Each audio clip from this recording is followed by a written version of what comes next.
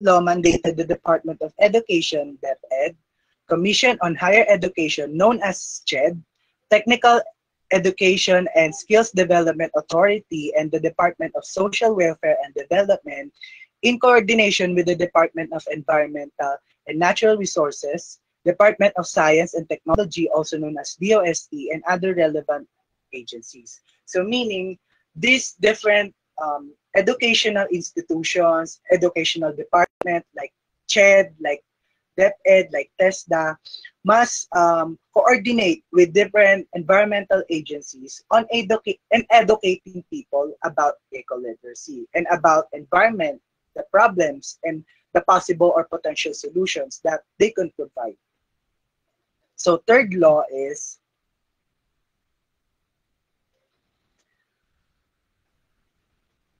the Philippine National Environmental Awareness and Education Act of 2008, which provides the promotion of environmental awareness to the environmental awareness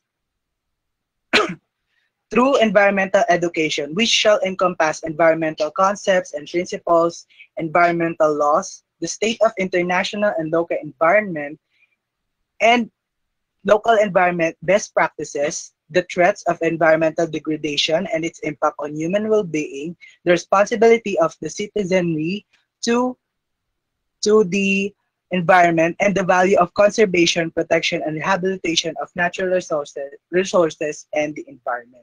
So meaning this act promotes environmental awareness by encompassing concepts like laws, like also stating the current state of by stating the current situation of our environment, and to teach citizens, especially students and teachers, schools, to help and be part of conserving, protecting, and rehabilitating the environment. So our fourth and final law is the RA 9512, or the Department issued Depot Order number 72, series of 2003, which directing all heads of the department to the need for establishing the Youth for Environment in Schools organization, also known as the YESO.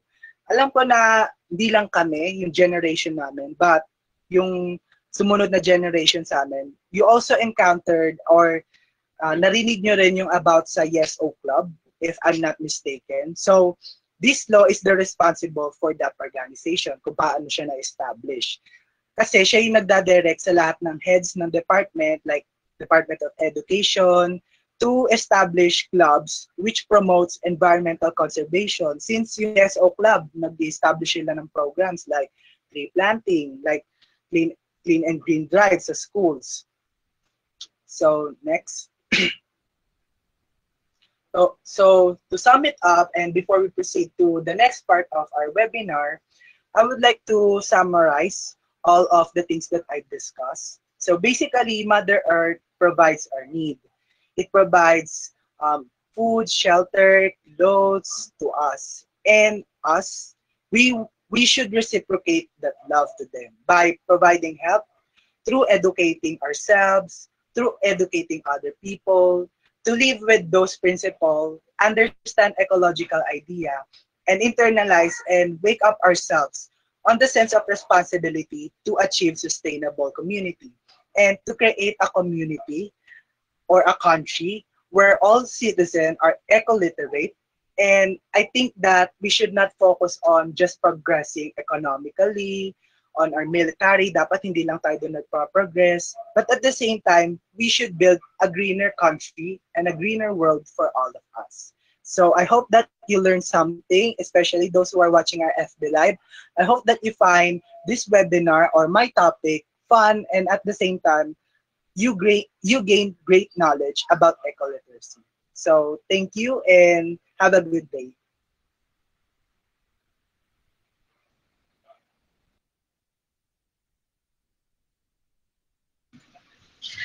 Very great.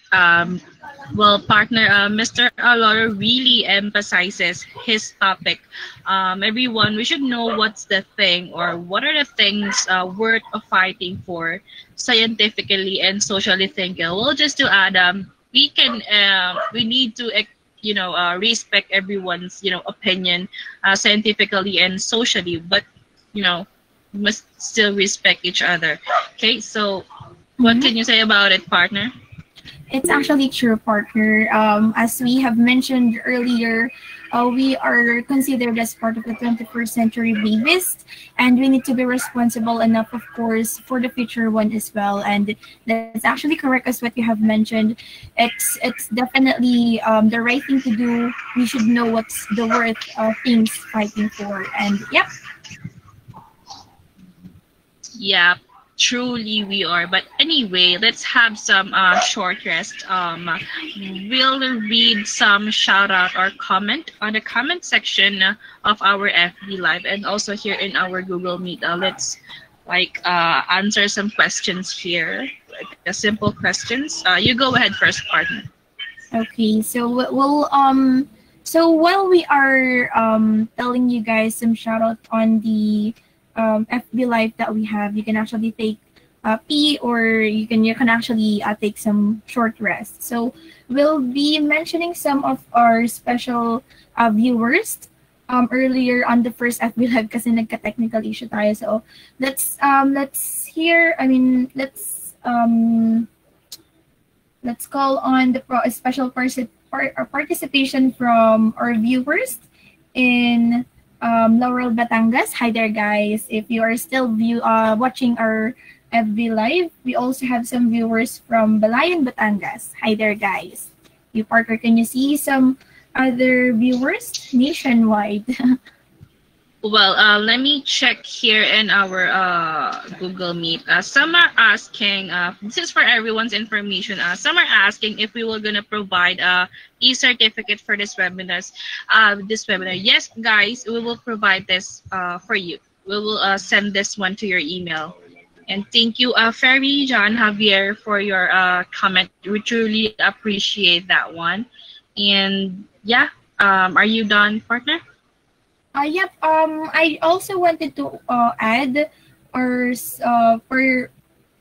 some viewers from San Juan City, Manila, and we also have watchers from Taiwan. So hi there to, I think this is the family of Mr. Manokan, our next speaker, and we also have the viewer from I think this is the mother of Miss Peñaranda. Hi there po. And yep, hi there, guys. Sa lahat ng nanonood sa atin, shout out to you guys. Partner, last thing we have here on our Google Meet, we have, correct me if I'm wrong, this is Chari Lau. Hi, shout out daw sa Laguna College of Business and Arts. Hello, everyone. Thank you, Chari Lau, for attending this webinar. We truly appreciate it. Well, moving forward, partner, you guys be ready. Oh, hold on. Okay. Because our last speaker of this webinar, he is a guest student during his senior high school years and graduated as a with honors and best in work immersion, best in work immersion daycare teacher assistants. He also became a silver medalist at the University of the Philippines, Diliman, during the Geology Summit 2017 essay writing contest, a former Science Club external vice president in College of Education, and currently the Institute Student Government Secretary of our school, Eulogio Amang Rodriguez Institute of Science and Technology, Iris, Manila. Let's all welcome the last but not the least, our very handsome Mr. Mark L. Manok. So ayun, naririnig po ba ako? Yes, Naririnig po ba? Yes, loud and clear. Ayan. So, thank you, Miss MC, for the introduction. And hello, guys, to all the participants in our webinar, especially to those in the FB Live, to our teachers and to all students. I hope you guys are doing well today. And I'm very much delightful to be here. I'm not going to lie. I'm pretty much nervous, because not for the reason that I will be speaking in front of you, but because of my connection. Actually, today it's raining here, and if you can hear the sound of the rain outside and the babies. So my name again is Mark Lagapa Monocan, and I am your third speaker. And to formally start this, let me ask you some questions. So first question is that, who among you here love science? Okay. May I see some hands? Okay. Who among you here love science? Ayan. And who among you here love art? Thank you. Thank you for raising your hand. Now, who among you here love art? Okay, and who among you here don't love? Who among you here don't like both?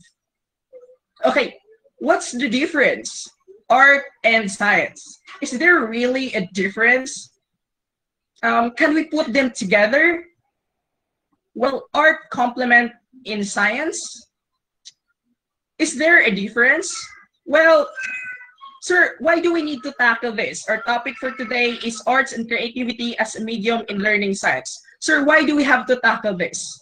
Because who knows if among you here are future educators. So some of my informations that I will be going to give today, you're going to use it in the future. And as well, if kahit hindi ka mag-teacher, as a parent na lang, we are going to talk here as medium in teaching. So tayo, may mga anak tayo in the future, so tuturuan nila tayo. Pwede nating magamit yung makukuha nating matutunan dito. Okay. Okay, now here, listen. I know that some of us find science boring and just art is just a waste of time, useless, and unapplicable to real-life situation. So now I'll be discussing this to you. Okay. Can you show us the second slide, please?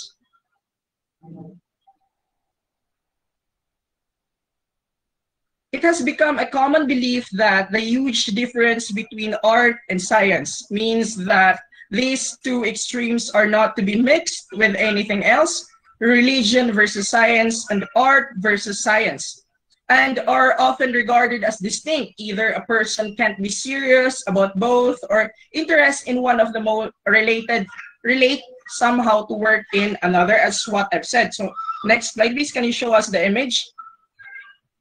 Yan. Just like that image, people tend to believe that art and science seems to be like these two liquids, which is the oil and the bottom, which is the water. So a great deal of creativity is required to make scientific breakthroughs, and art is just an often of expression or a product of scientific knowledge. Consider science behind mixing paint with correct proportion. It's just simply art by creating a perspective.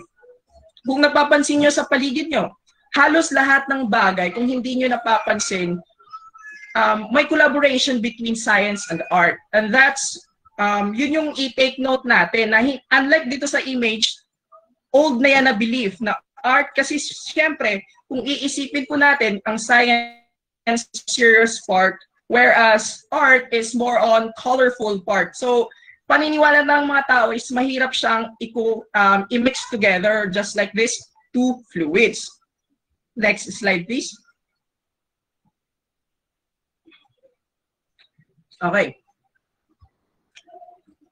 Traditionally, art and science have been treated as two separate disciplines. But when we're going to see and study it together, it's clear that there is a huge impact one has made on the other. So according to Gil Spector, a psychology professor, there is a clear relationship between understanding art and being able to communicate science effectively. So having a good visual really helps convey ideas and information in a clear way. It is really a good way to get people to understand your ideas. So science and art are a very nature of human attempts to understand and describe the world around us. Though these subjects and method have different traditions and the intended audiences are different.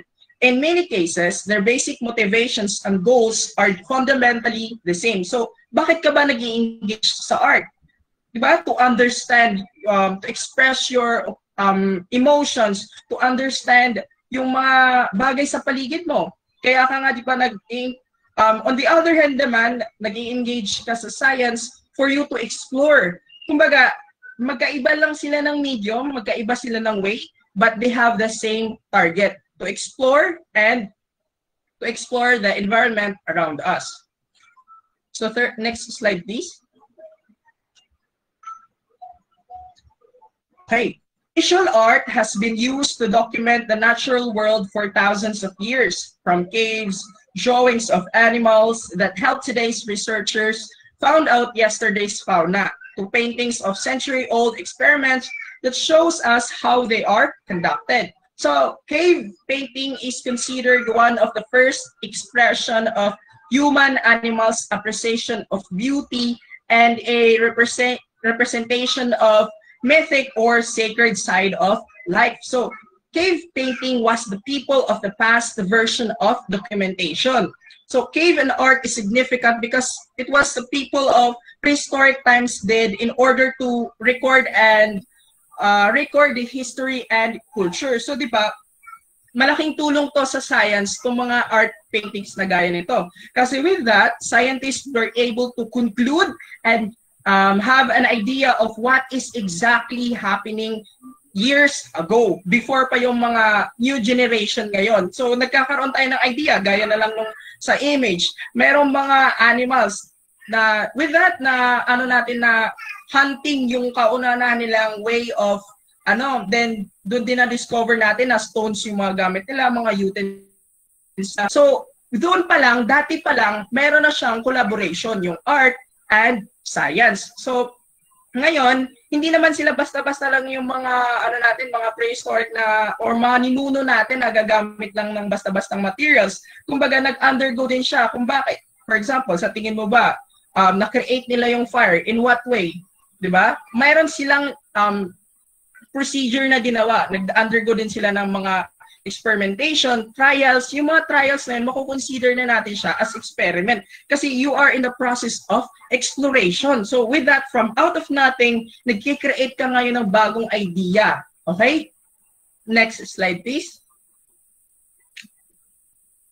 So science is made more complete by its relationship with arts.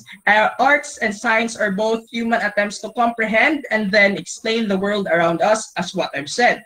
When done successfully and in tandem, they can cause us to see the world in different light. And even more importantly, they can change our fundamental truth. So science and art are naturally overlapping. Both are means of investigation, as what I've said. So both involve ideas, theories, hypotheses that are tested in place where mind and hand came together. It's either in a laboratory or in a studio. The reason why art is necessary to science, it is because creativity involves imagination. Yon. I want you to take note of that. Creativity involves imagination, and imagination is visualization. So things we are able to conceptualize, visualize, or imagine in our own mind are the things we can also create. If we can have the tools to do so, then oftentimes some of us have the greatest discoveries in science involving or using the form of art. So, tulad nung sabi ko kanina, yung sa prehistorically pa lang, so meron na siyang collaboration na nagaganap. Next slide, please. So the biggest question here is that, can we use art and creativity as a medium of learning in science? What do you think? Can we use art and creativity as a medium of learning in science? If yung nasabi ko na kanina is meron siyang potential or meron na siyang collaboration ever since pa. So ngayon is gagamitin naman natin, ang challenge natin dito is gagamitin ang art as tulay or as a medium in teaching science or in learning science. So I know that most of us or many of the students don't really love science or find it difficult, and and sad to say that many of them failed. So yun yung challenge natin on how we're going to teach science in a colorful manner where we can encourage and find students where students can find science a catchy subject. So the answer is yes. So next Ano? Next slide.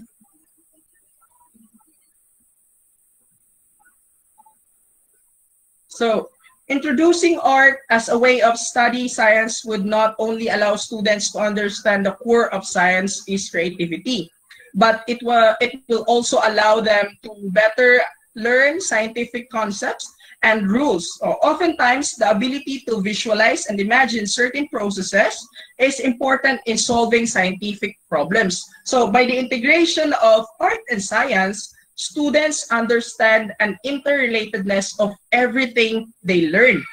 So this method of teaching and learning also promotes creativity and collaboration, and all of this leads to scientific literacy. So ano yung tinutukoy ko? Can you put in the next slide, please?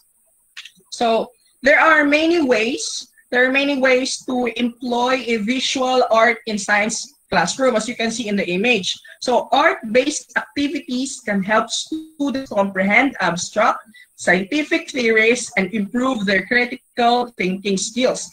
Through the manipulation of images and materials, these activities can also address deficits in sequencing and visual-spatial relationship. So, gaya nung nasa sa image, pwede naman silang gumamit ng iba't ibang kulay, o pwede naman silang gumamit ng plain lang na kulay. Bakit iba-iba? Bakit pink? Bakit green? Kasi ang reason behind that is para maging catchy yung experiment, para hindi maging boring. Kasi nga ang purpose natin dito is to catch the attention of our learners. So with each visual interpretation of scientific concept, it is important that the students can show an understanding of the connection between the images and the concept. So it is not, hindi lang ang goal natin dito is hindi lang basta magturo in a colorful way, at the same time, maintindihan nila kung ano yung pinapagawa natin. Okay? Kasi useless lang naman, pag nagturo tayo, yes, colorful, pero hindi natin naiintindihan. So ulitin ko, yung challenge natin dito in teaching science is that ituro natin siya na maging catchy, at the same time, may matutunan sila. Okay, here are some examples of art-based activities integrating science, gaya ng nasa image. So magpapakita ko sa inyo ng mga samples kung if you're questioning, bakit, paano, kayong ba kang bigyan? Yes, I have some examples. So next slide, please. First, we have collage. So collage are means for students to gather and assemble images that represent an idea. This is especially appealing for students who are self-conscious about their perceived lack of artistic abilities. So when studies are making collage in science, the collage grows out of complete research. Having background information allows the student to make critical choices when looking for appropriate image to represent written facts. So collage, kung tutusin, common siya sa ating mga paralan. Pero ang tanong, ginamit ba siya sa science? Yun yung question natin. Mostly hindi. Kasi, yun nga, ang kadalasan lang sa atin, ginagawa lang ang collage in art subjects. So without knowing na collage can be also a key or we can use as a medium in teaching science. So paano siya gagawin? Can you show us the next slide, please? So example dito is the periodic table of elements project. So first step, the students are assigned an element. Students are given worksheet with questions about the elements and the specific internet sites to retrieve the information. It's either yung sa gadgets or encyclopedia, Google. So students gather their images based on their research.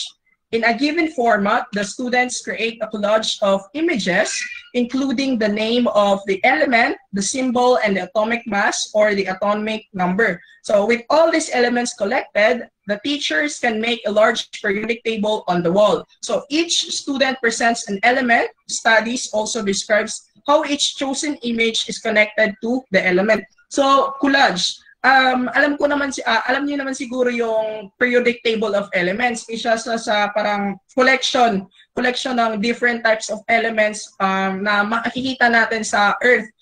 Nandun yung atomic number niya, saan siya na-discover, ganon.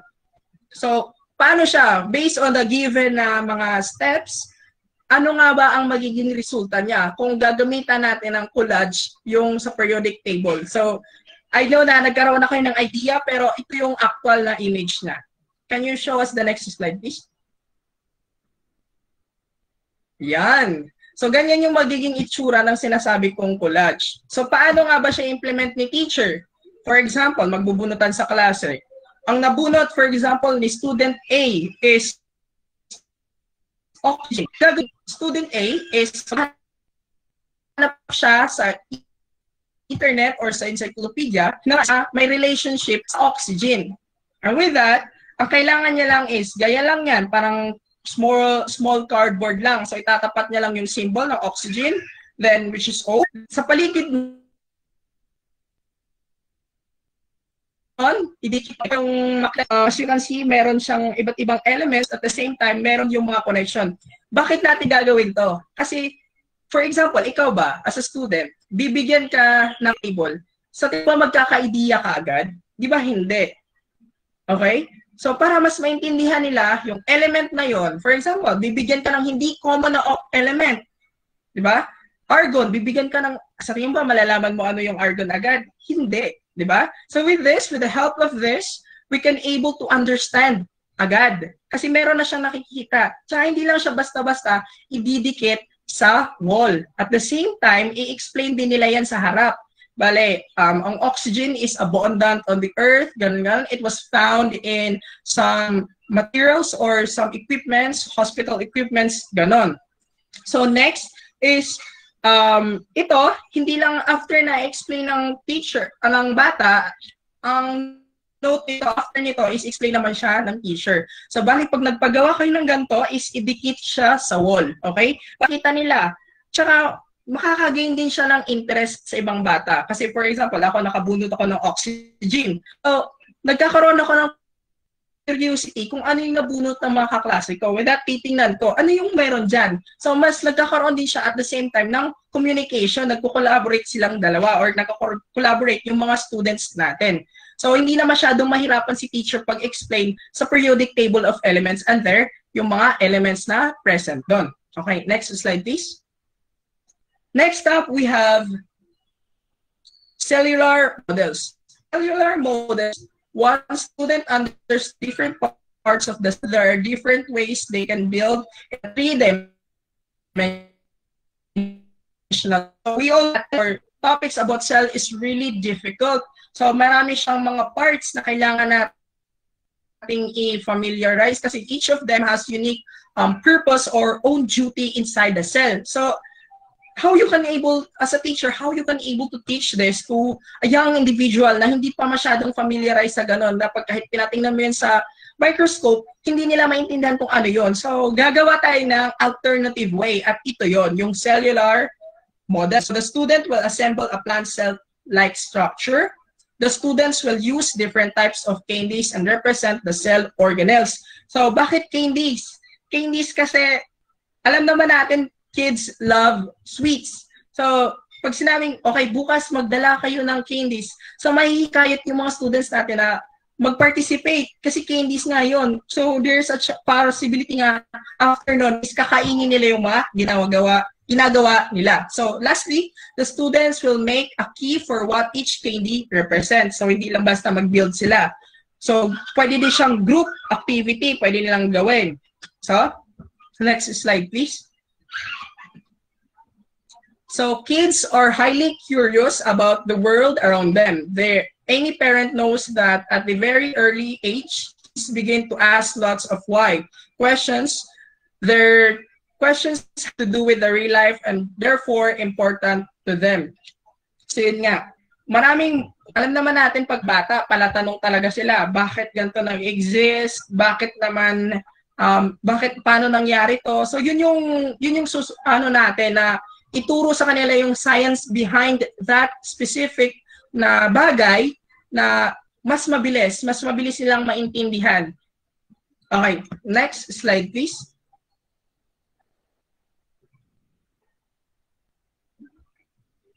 So, kids learn science in a superior way when we direct their natural curiosity and build upon their developing science skills to actually do real science hands-on. So, simply stated, the best way for kids to learn science is by doing real science.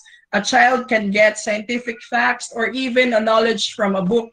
However, they are fully immersed in the learning process when they do. It has been found in so many studies na effective yung hands-on activities, especially when teaching science subject na gaya ng science na mahirap. So, maraming way kasi ang bata para matuto, di ba? So, even me, I prefer hands-on activities. It's just that I find the thing that I'm really doing is easy and understandable, and I am the one who is doing that. So, and my brain absorbs the knowledge pag ganun kasi nagagawa ko siya eh. Mas mabilis ko rin siyang maalala. So, example doon, yung pinakita ko kanina, yung sa collage and yung sa cellular model. So, mas mabilis nilang maintindihan o unawaan nila. Yun yung natin doon. Yun yung advantages. Next slide, please. For every art-based project, the effectiveness of the piece should be discussed as a class. Important parallels can be drawn between the lab report and the artist critic. In a critic, a piece of work is examined, layer of meaning as peeled away, and observations must be backed up with valid reasoning. So, children nga yung students natin dito. So, pag nagpagawa tayo ng ganito, halimbawa, yung sa cellular model, nag-explain tayo sa parts na ang mitochondria is a powerhouse of the cell, ganun. Ipapaliwanag din siya after ng maggawa ng bata, mag-create, ipaliwanag nila, i-discuss, magkakaroon ng nutshell or yung pang ano ng teacher, siya yung mag-wrap up ng lahat, i-summarize niya lahat na mas maintindihan pa, na mas clearer pa doon sa mismong bata na nag-discuss noong specific na topic. Next, is art, so the biggest question here is that, another question is science and art collaboration is still possible in pandemic? So, yun. Sir, paano naman natin i-implement siya? Yung ginagawa nyo is for face-to-face lang, gayon ng cellular, grouping siya. So, ano siya, face-to-face. Ngayon, pandemic siya. Paano naman natin siya may apply? So, ang tanong, madi-disregard ba yun? Hindi. Okay? I'm going to show you the next, please show us the next slide, please. The answer is laboratories. Yun yung key dun sa question na possible ba siya sa pandemic. So, laboratory work is essential for developing students' observational skills and helping them better understand and experiment foundations of natural sciences, but hands-on labs are expensive and not in every school or homeschooling co-ops has the money to buy equipment and supplies. So, ang biggest challenge lang dito is mahal yung mga laboratories. So, ano yung alternative, no? Marami tayong bagay na pwede nating gawin. Kasi mahal nga yung, pwede tayong, gaya ng nung ginawa namin. So, our teacher tasked us to do a home laboratory. So, wala naman kami mga materials na nasa lab. So, naggawa kami ng alternative. So, ano yun naman yung, note dito? We must be careful. Kailangan, pag gagawa tayo ng laboratory, home laboratory, may guidance ng parents natin. Kasi sa laboratory, kung may sinusunod tayo sa laboratory na safety precautions, ganun din sa bahay. Dapat mas mahigpit sa bahay. Kasi, for example, nag-involve siya ng fire. So, and hopefully, hindi magpagawa yung teacher ng may involvement ng fire. So, sa laboratories natin, meron tayong mga fire teacher. Sa iba natin, meron. Yun yung question. So, kailangan siya ng guidance ng parents ko. So, kung makikita nyo, yung mga activities ng mga kapatid nyo or kailangan talaga nakanote lagi doon na kailangan na ng parents. May involvement lagi yung parents. Kasama dapat yung ginagawa. So, next slide, please.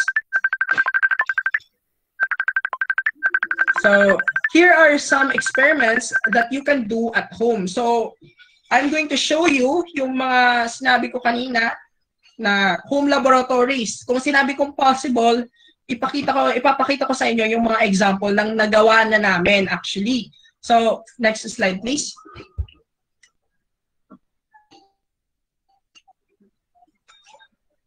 Yun. So, next, first is we have the lava lamp experiment. So madali lang siya. So the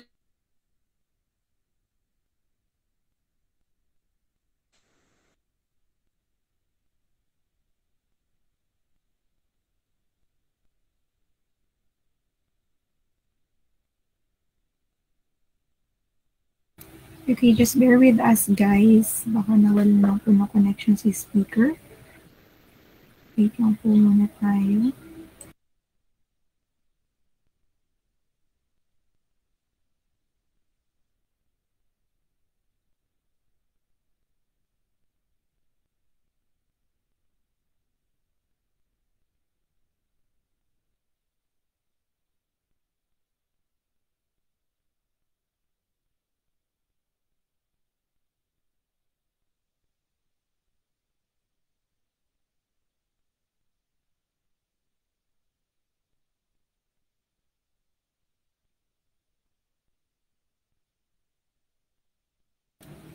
Okay, so while we are waiting for the speaker, baka nawala lang po siya ng connection kasi maulan na.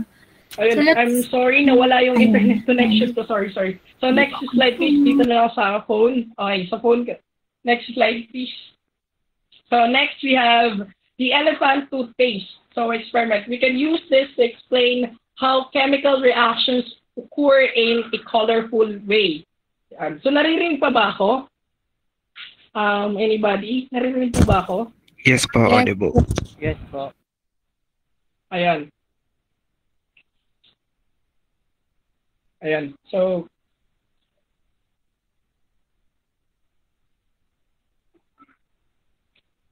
next slide, please. Next up, we have the DNA extraction. So, ito naman yung ginawa namin, yung bago lang this sem. So, DNA extraction. So, when you hear DNA, it sounds difficult, right? So, ipapakita namin sa inyo kung paano namin siya ginawa sa bahay. Okay, can you please play the video?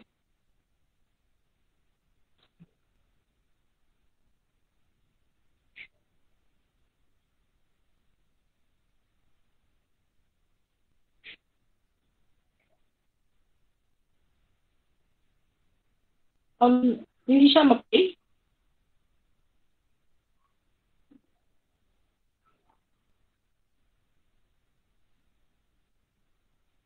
Okay, so I guess parang hindi siya ma-play. Anybody who can show us the video? So to give you na lang a hint, yung ginawa namin doon is DNA extraction kami. So basically may procedure kaming sinunod. Healthy precautions. So ayan. Ayan na ata, Mark. Full screen please. So DNA extraction yan. So basically ako yung nag-voice over niyan.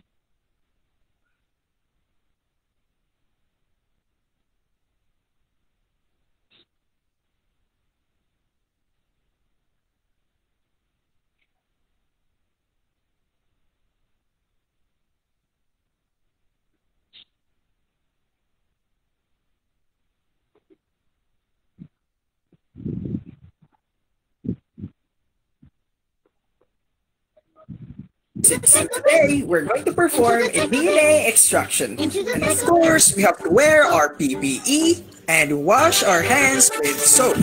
After that, we're going to rinse it with running water. Now, let's prepare for a precipitating solution, starting with table salt, liquid detergent, bananas, and hot water, cheesecloth, strainer, and a bowl. Lastly, our blender. And here we go. To finally start our experiment, let's put some 5 tablespoons of salt in our glass. After that, we're going to put some liquid detergent. Into the thick of it. Into the thick of it. But we can't see where we're going. Now, let's going to put a hot water. Be careful, it's hot. Then, set aside. Now, we are going to blend our bananas. For the blending process, please don't dump your bananas whole directly to the blender. Cut it like this way. Okay. Right after putting all our bananas, let's going to blend it in a short bit. After that, let's put some 5 tablespoons of our precipitating solution. And then, blend again. After blending our bananas, we are going to filter it using a cheesecloth. Just like that. And ta-da! Here's the output. Wow, that one looks like. Now while waiting for our filtration process to be done, let's clean first our working area. After extracting all the liquids from our bananas, we're going to transfer it in a glass and add some alcohol. Yeah, that was amazing. Take a look. That white fibrous mass that appears is the DNA. That was cool, right? The science behind it is that the precipitating agent destroys the banana cells and the DNA dissolves in the water. In alcohol, DNA precipitates as fibers. DNA can be also isolated from peaches, strawberries, or a chicken liver. Amazing, right? If you're going to perform the same experiment, just take note of the measurements and the procedures and also the precautions. See you in the next video, guys. Thank you for watching and listening. This is Group 6. Mabuhay! I will always remember.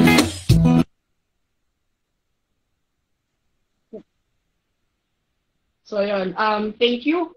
Kung magtatanong kayo bakit siya nakatayo, kasi nga ang sabi ng prof namin is TikTok challenge siya. So basically, short lang siya kasi occupy namin yung time na allotted lang. So ngayon, yung challenge, ang ginawa namin doon is DNA extraction nga. So nagbabuffer ata sa dulo, ay baka akin lang. So parang ano lang siya. We can actually give you the copy of that video if you want to para mas maintindihan nyo ng maigi yung pinakita ko sa video. So next slide. Oh, wait lang. So even at elementary level, it can help. Backslide mo na. So even at the elementary level, it can help build confidence as well as develop of abstract skills that so often lead to concept and conclusion. So the first project consists of building dioramas in which the third dimension plus imagination and a few facts are combined in a box to make parts of the universe more immediate and real. So yung pinakita ko sa inyo sa video is applicable siya usually sa high school students or senior high students kasi complicated siya. Magbe-blender, ganon. So paano naman pag sa elementary? Magpapakita tayo ng sample. So next slide please. So ang ginawa ko dito is nag-search ako ng mga sa FB. So one of my FB friends, wait, bang. So her name is Charmaine Jimenez Rola, 10 years old from San Juan Elementary School, grade 3, special science student. So grade 3 siya, special science. So can you please show us the video? So naggawa sila ng sinabi ko ng dioramas.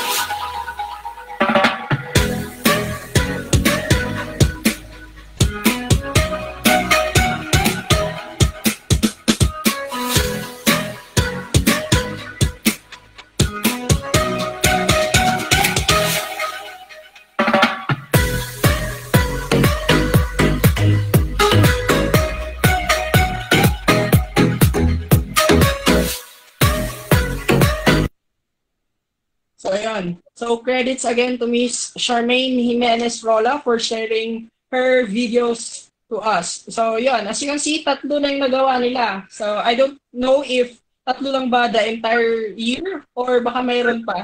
So, una niyang ginawa is yung sa solar system. Next is yung sa volcano. And here, the last one, the waterfalls diorama. So, ganyan yung diorama, parang representation or a model of something. So, bodies of water, bodies of land. So, pwede siya, possible siya sa bahay. Kasi yan, mukhang sa bahay lang talaga yung ginawa kasi wala namang face-to-face. So, now, message that to all the future educators here like me, take note that it is not enough na nakapagbigay lang tayo ng activity, okay? Because our goal here is to teach them, to make them learn. It has been found that using art and creativity is the best way or a possible way to teach science. Why not try to apply it? And to all the students who attended the webinar, keep on mind that learning must continue even in this pandemic or even in this situation. So there are many various ways we can incorporate science and art together. Just make sure na i-apply natin yung safety protocols and especially with the help of our parents. So sila naman yung kasama natin sa bahay. And here are some news from the Philippines. So next slide, please. News from the Philippines. Next. So a group of electrical engineering college students from Camarines Sur Polytechnic colleges made a Filipino sign language interpreting loves for their thesis project. So, alam kong na to kasi sa Facebook. So, I know na familiar na kayo dito sa topic na to. I mean, sa project na to. Next, we have, next slide. A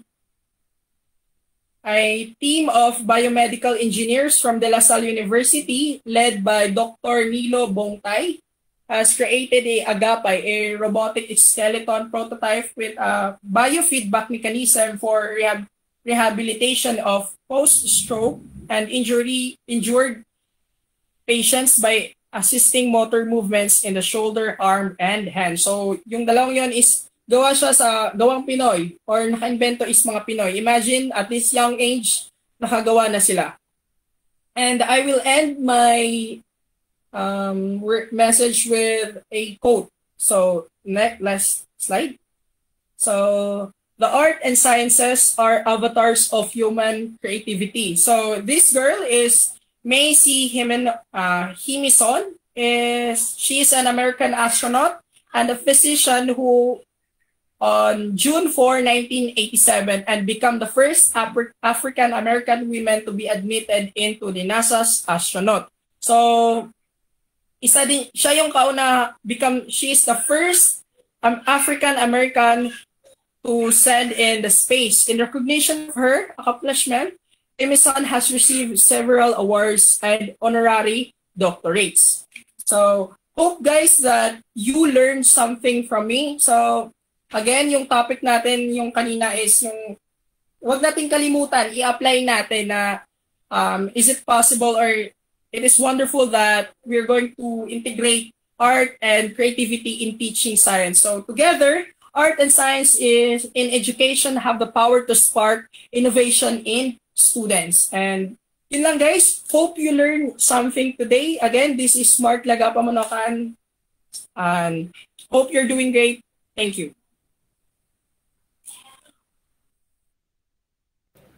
Okay, thank you so much for letting us remember all the past experiences in science and arts, sir, especially to those videos that you have presented. It's a very nice talent to be artistic and being known in science thing at the same time. Nakakabilag, di ba, partner? Partner, hindi ka ba? Partner. Yeah, I'm still hard on. Technical difficulties. Well, partner, alam mo ba, mapapasana all ka na lang talaga kasi it's a different thing when science and art, became one. So, yeah. Ako lang ba, guys, ang nakakaramdam ng ganitong feeling. I feel you, partner. Napapasana all ka na lang talaga kasi wala eh, pang isang anuhan lang talaga yung utak natin, hindi kaya ng pangsabayan eh. Parang yung Correct. speaker natin, di ba? Pogi na. Yeah. Yes, talino pa. Sana all. Yeah. Full package, guys. Pamain na lang, guys, sa comment section. Buhay nyo na lang po kasi wala po char. So, ayun, go ahead, partner. Anyway, guys, as we promised, we'll have the question and answer portion of this event. So you can now, guys, type in your questions that you want to have like a clarification or something. You can now start while we're waiting for that. Let's read some of the things here on the comment section here in our Google Meet. Let's have a shout out to everyone's commenting here. We have here si Kuya Gio. Hi, Kuya Gio. This is our fellow science major colleague who is now a teacher also. Also, we have here Jormalyn from Science 2. Angelica po from Science 2. We have Carla National. Thank you very much for your comment. We are really grateful. Also, we have here John Lennon, Manalansan. Thank you daw, Sir Manokan. Yes naman. So we also have here Rupa May Panoy, Mariel Nob, Dayan Kaakbay, and Sana All daw from Kuya Gio, and Carlo National. Ang gaganda ng mag-part. Okay, wala lang to. Wala lang to, guys. Maliit na bagay. So also we have John Olingay, Eileen Gadja, our fellow sa BSE Science 3. Also Angelique Lee. Kudos, ma'am and sir. Thank you so much for that. We also have Sylvester Nalin and Rodel Galisana. Hello. Carlo National, pamay ng isang babaeng partner. Name your price. Sorry. Okay. We also have here Erica May Rodriguez from Science 1. Hello, everyone from Science 1. And Carlo National is from La Salle University, Osame City. Wow. Hello, everyone from there. We also have Shana Morao. Hello. And Christy May Alinyabon. Also, Ferry John Javier. Very instructive. Thank you for sharing from BSE Science 1. Hello, BSE Science 1. Daisy Soriano. Thank you, ma'am and sir. Galing nyo po. Job well done. And congrats po. Thank you. So, sabi ni Jira, available daw si Manu yan, guys. Just comment your bidding, guys. From Kuya Gia says, hope the season, guys. Miss na kayo. Missed you to, Kuya. I like, our all struggles here. From Jormalyn, shout out, Bangalisa National High School, Province of Masbate. Regine Kyle Reyes, ang ganda ng mga MC. Ano ba, guys? Wag nahiya ako. Hindi na ito maulit. Oh my gosh, wala na. Partner, kalmahan mo. Ay, sorry. From Carlo National, again, it says that, may I ask if you provide? Yeah, we will provide the e-certificate. No worries on that. And Stephanie Aguilar, available pa po. Wala na, kinakain ko na kayo lipstick ko dito. Let's also, you can now type in your questions, guys, if you have like a clarification or you want some answer to your question. Let's let's check here. Ma'am, partner request naman. Yes, I'll also add some participation from our FP Live right now. Because I wanna acknowledge all the presence of the family of Mr. Manokan. Very powerful naman. Yeah, I agree, partner. Family. Yeah, I was reading their comments and they were like, oh, nice support. Sure. Sana all. Very proud family there. And yep, thank you to Mr. James Russell. Seems very familiar. I've learned something. Thank you so much po kung meron man pong marami kayong learnings na nakuha. And yep, it's still the family of Mr. Manokan. Hi po sa inyong lahat kung nasan mo po kayong lugar. Welcome po sa webinar namin. And thank you to all our participants. Yes, partner, may nakita ka bang mga questions ngayon? Wala. It's we have here like a Sean Levin de la Cruz. Thank you for your free webinar, Bachelor of Science in Criminology. Hi, you are very much welcome. Angelic Lee, love that's on behalf of science. So, well, I guess partner, they don't have any questions right now because I do believe that all of three of our speakers spoke everything well. Like they give all the information that is needed for our viewers and audience to be understand everything about it. That they are being speechless right now. They can't ask anything. That's actually correct, partner. It's very nice experience, of course, for all our participants, and I know that our speakers is so much pleasure to share all those ideas, guys. To our speakers, do you have any last words to our audience, guys? Hi, yan yung mga speaker natin, nagagandahan at nagwawabuhang mga speaker. Yes. So, free to ask. Baka may mga questions pa kayo, baka gusto nyo linawin. Actually, doon sa mga experiments is pwedeng na available siya sa YouTube channel, pero private siya. So, basically, i-PM nyo na lang ako then regarding sa link. So, pwede ko siyang ipapanood sa inyo. Available po sa amin doon is yung paano gumawa ng vinegar, potato osmosis, available din siya. And yung mga DNA extraction, meron din kaming mga TikTok videos na pwede namang i-ano sa inyo. Pero i-PM nyo na lang kahit sino sa amin. Pero mas maganda pag sa akin. Yeah, correct. Especially from our fellow science major from Aries, Science 2 and Science 1. You don't have to be shy asking us regarding to this one because you can definitely use this one for your future uses also. Yeah, that's actually correct, guys. So, huwag kayong mahiya, mga atit kuya nyo kami. So, maka-ask nyo kami anytime.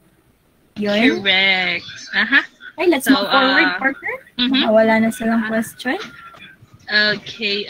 However, moving forward, everyone, we'll now be on the awarding part of this webinar.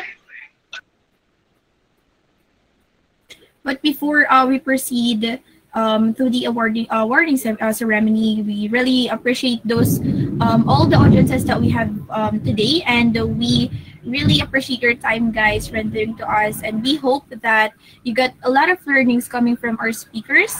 And yep, let's just enjoy up until the end.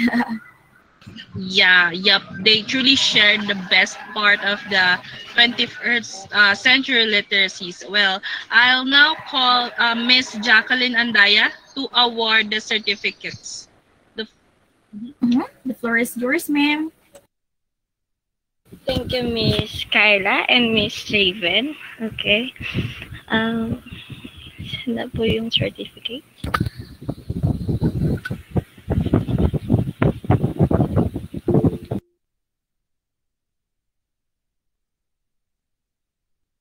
Okay, in Eulahia Amang Rodriguez, Institute of Science and Technology, Nagtahan, Sampaloc, Manila, College of Education, Certificate of Appreciation is hereby awarded to Miss Nicole C. Peñaranda for sharing her time and insight as a resource speaker in the webinar titled Pandemic Preparedness in 21st Century with the theme 21st Century Literacies Amidst Pandemic, looking into the challenges and opportunities. Given this on 15th of July 2021. Signed by Miss Daisy May Daisy May R. Bongtiwon, our science chairperson, and Mr. James Kasupanan, BSE Science Mayor. So, congratulations, Miss Nicole Peñaranda. Next to Mr. Armando R. Aloro Jr. And lastly, for our speaker, Mr. Mark Manokan. And then, thank you po sa Mark L. Manokan. Thank you for our awesome speaker today. Have a good day po. Thank you. Thank you. Thank you very much for that, Miss Ja. And yep, before we proceed to the closing remarks, we really like to acknowledge the presence of all the teachers who joined us today. If we have those teachers na meron tayo dyan na nanonood and who's become part of this session. It's a pleasure for us to have you today, ma'am, sir. Of course, and also to our students, guests, and the audience who's here. Thank you so much, guys. Also to our subject professor, Professor Arlon P. Cadiz. Thank you for giving this opportunity to us, sir. And also to our beloved advisor and the chairperson of the science department, Prof. Daisy R. Bangtiwan. I know, ma'am, medyo rush na to, pero thank you so much for attending to our session. Research na lang. I just want to add also everyone, on behalf of Science 3, guys, let's do this. Konti na lang. Malapit na tayo dun. And lastly?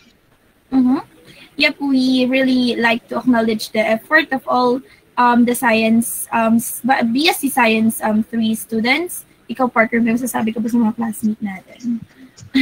Always the best, guys. We know, we can say and we can share this to everyone that lahat ng bagay is napagtatagumpayan, lalo na pagkasama-sama. We just want to share and we just want to be proud. Like Science 3 is the first, I think, batch in College of Education that's still standing strong with the, we are still standing strong here. Kaya to, guys. And we are really thanking you guys for all the efforts that still doing our very best despite of, we have a lot of bunch of things to do. Kayang-kaya to. Tama.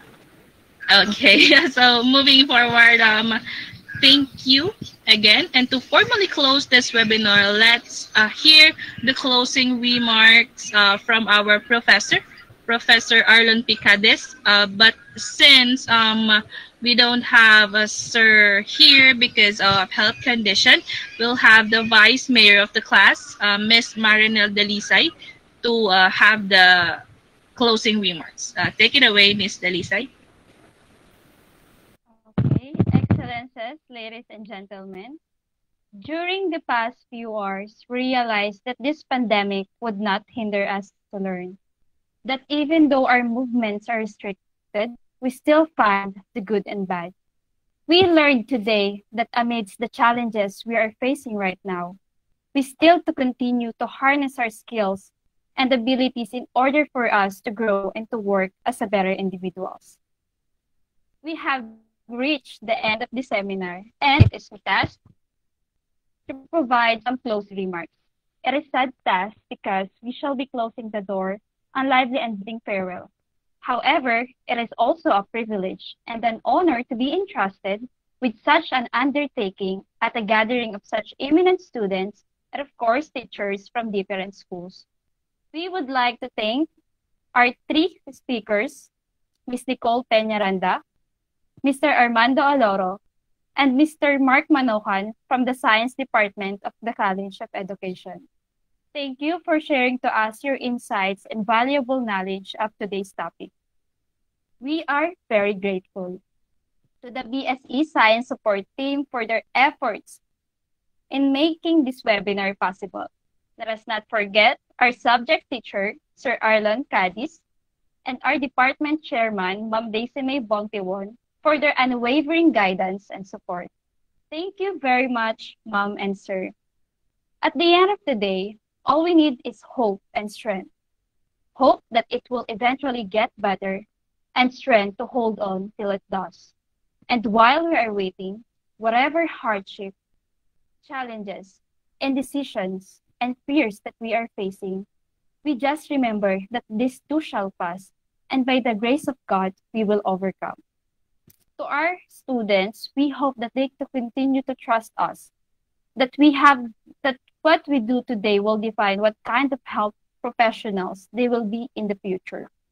We promise that excellence will still be part of everything that we do for them and our community.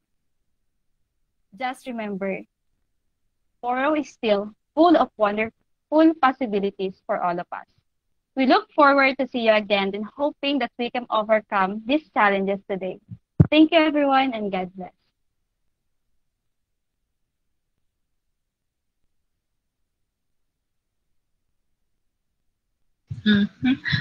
Thank you very much, our Vice Mayor, Ms. Delisay, for your closing remarks. We truly appreciate it too. To formally close this one, before we leave everything, I just want to us have to sing for our ears hymn.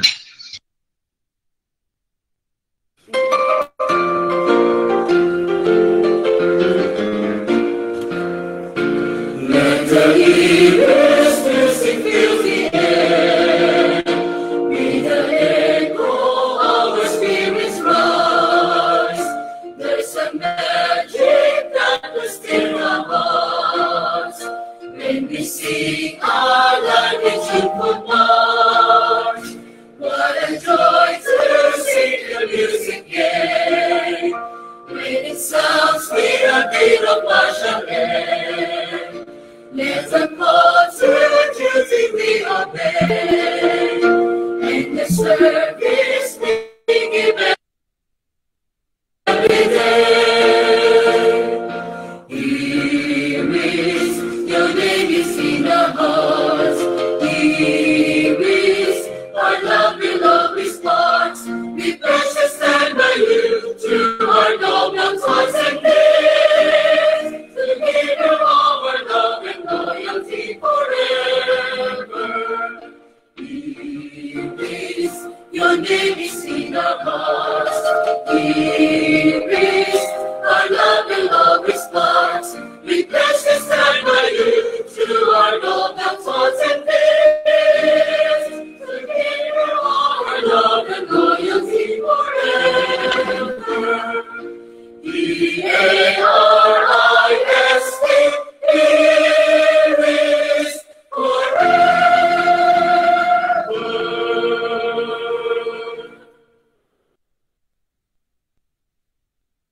Ayan. Thank you so much, everyone.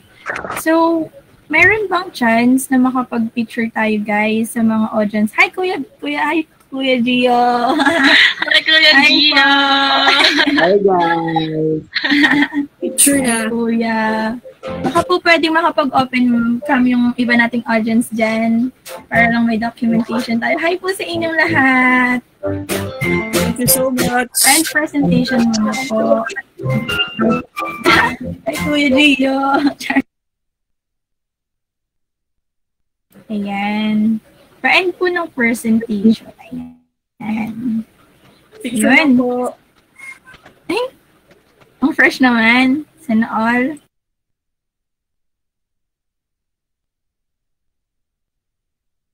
Hopefully, 1, 2, 3, smile, everyone. One more. 1, 2, 3, smile. Okay, let's wait the other. Ang fresh niyo naman po, guys. Any insight, Kuya Gio? Char. Tapos po, isa pa.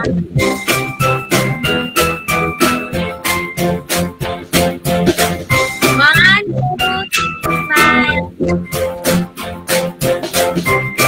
To everyone for attending our full webinar. Any insight, Kuya Gio? Thank you po sa pag-attend. Special, any insight po sa inyo, guys? May input ka ba dyan, Kuya Gio? Thank you. Baka may input ka, Kuya Gio. May natutunan ka ba siya? Wala ko may input. Output lang siya.